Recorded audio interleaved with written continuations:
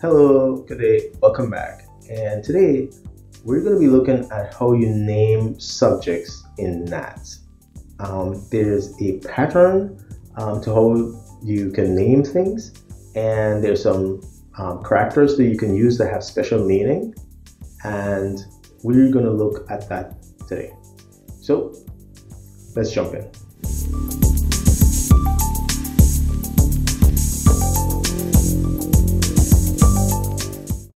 So when you think about a subject in NAT, what is it really? And so the best way to describe it is by copying. So I copy this bit of text from the NATS documentation, and it says a subject is really, at its simplest, a subject is just a string of characters that form a name which the publisher and subscriber can use to find each other. That's all it is. And that's how we've been seeing it used, right?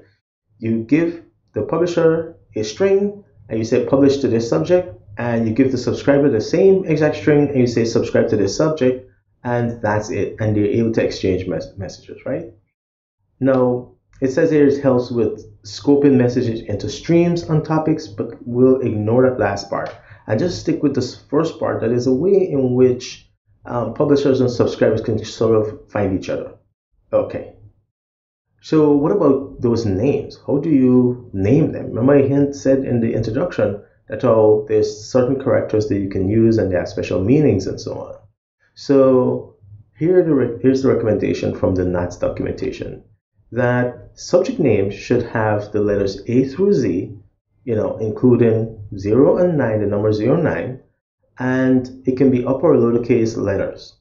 And the names are case sensitive, which means that if I call a subject intros with lowercase and all lowercase, and another subject intros with one character being uppercase, those are two different subjects. So subject names are case sensitive.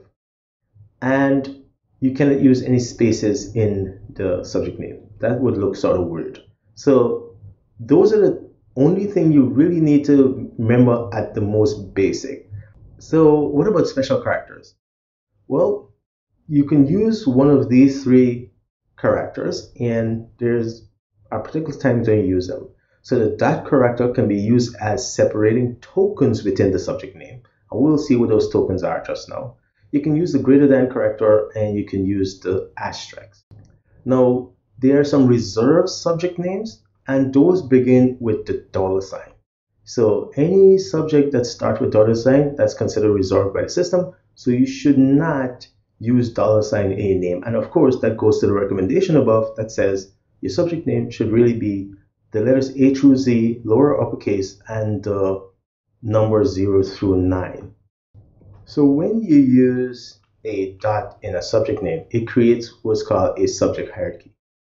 So what does that really mean? So let's say you had some names like weather.US, weather.US.east, weather.US.east.New York, weather.US.east.Charlotte, and so on. Those dots within the subject name create like a hierarchy. And so the way you can visualize this is by actually putting it in a hierarchical chart. So at the top of that chart, you would have weather, and then under it, you would have US. And under US, of course, you have East and West, because we have subject names with dot between weather and US, and then a dot between US and East and US and West. So therefore, those become like tokens. So each one of these is a token. So that's why we say the subject name contains tokens separated by the dot character. But the subject name is still, whether that US is one subject name, whether that US that East is a different subject name, whether that US that East that New York is a completely different subject name. It's just that these subject names have tokens in them, and you'll see how this can be exploited later on. And so we can continue and fill out our hierarchical chart like this. What it means is that you can essentially pick which one of these subjects or if you look at these little boxes, you can pick which one of those you want to publish to or subscribe to, or a collection of them. Like I say, we can exploit the fact that we can create this hierarchy, because now you can say I want all messages for all cities in the green, or all eastern regions, regardless of whether it's in the US or Guyana, that sort of thing. So let's see how this is done. And so this is done with wildcard characters. And so the first wildcard character is the star. And the star matches a single token. Now for people who know Unix and regular expression, this is probably going to be the weirdest thing, because star generally matches 0 or more things. But here in NATS, star matches exactly one token. Again, one token. Remember what we said is that the dot was used to create tokens within your subject name. So the star can be used to match one token. So where would you use a star? From the subscriber's point of view. For the publisher, it must publish to a very specific subject.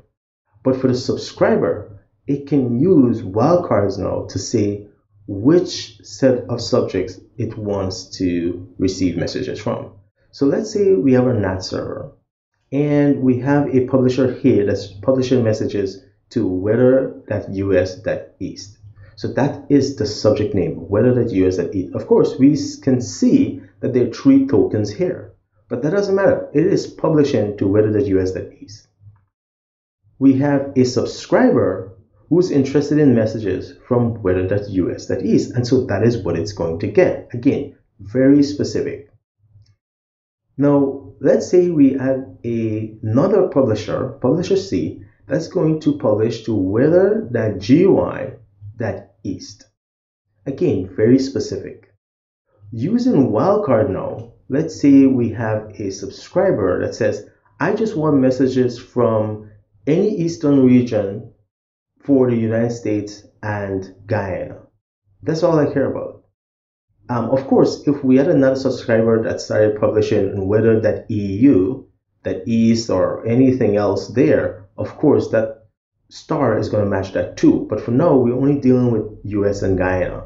So this second subscriber, subscriber D, would get messages from both of those. And so you see how concise and easy it is for subscriber D to say, hey, I just want messages from these 2 regions. Whether it's in the US or Guyana, I don't really care. I just want messages for those 2 regions. So the star matches one and only one token. And in this case, we're using it to match the middle token.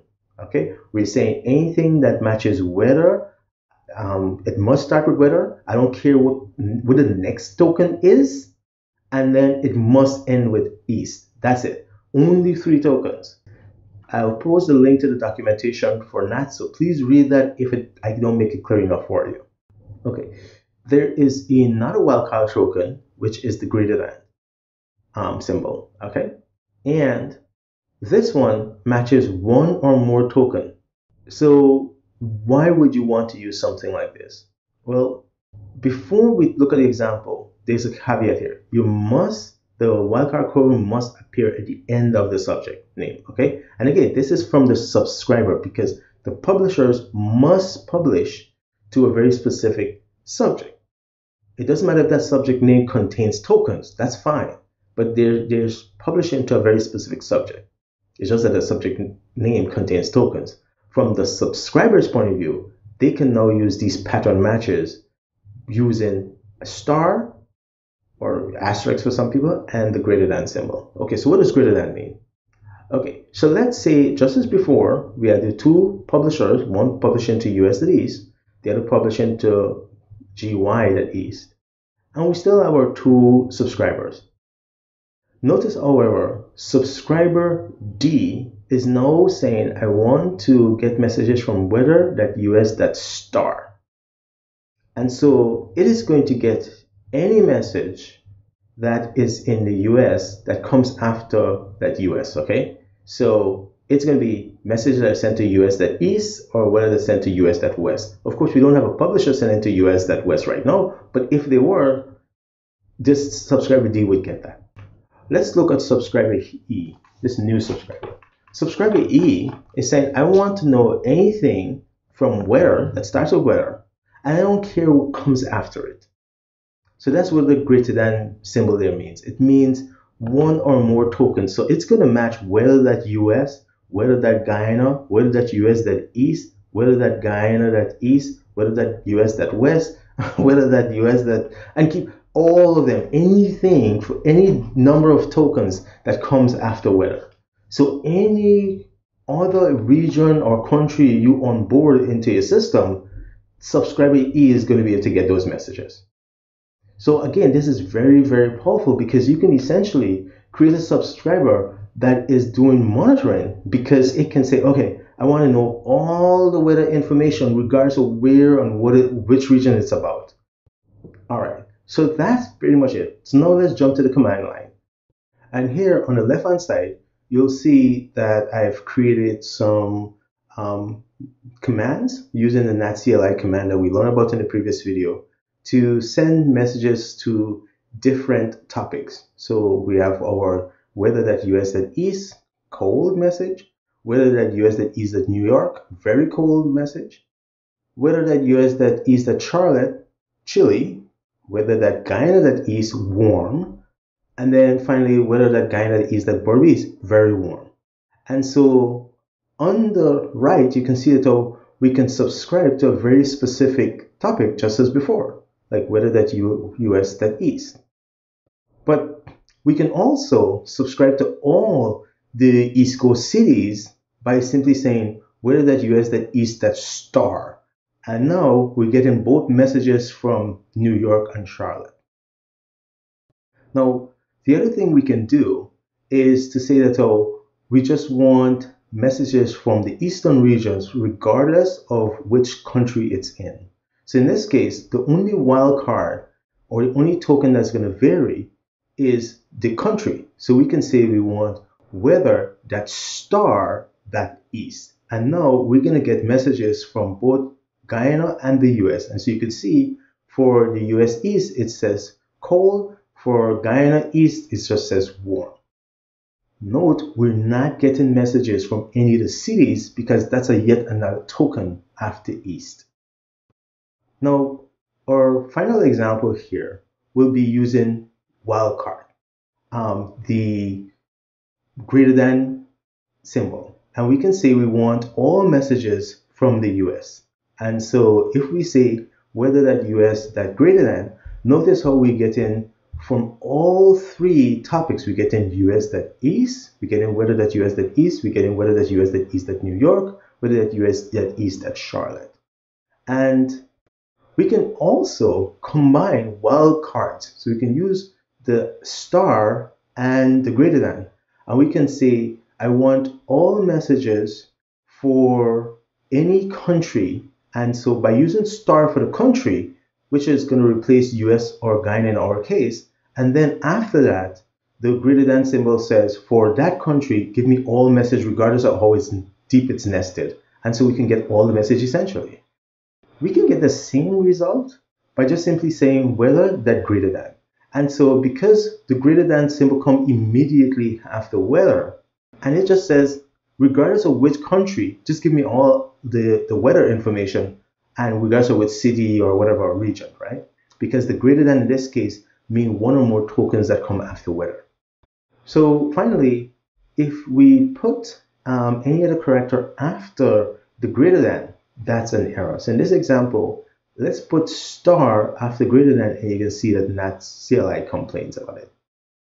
And so the nice thing here is that because NATS allow us to use periods to create tokens within our subject names, then the subscriber can then use the wildcards, the star, to replace as a stand-in to match one token, or the greater than to match one or more tokens. And now it can really get this great flexibility in terms of the set of messages a single subscription can return. For the publisher, it must publish to to a very specific subject. That doesn't mean that any one publisher can publish more than one subject. That's not what it means. It just means that when it's sending a message, it must specify the subject name explicitly. For example, the publisher cannot use a wildcard when it's publishing, Only the subscriber can use this. Okay, so that's it. I think that's enough for this video, not to make it too long. If you have questions or issues, please let me know. The link to the documentation is below. Please check it out for yourself. If you reach this far and you're not a subscriber, please consider subscribing. I would love to have you as a subscriber. For those who have already subscribed, thank you so much for sticking with the channel. Take care, stay safe. See you all next time. Bye.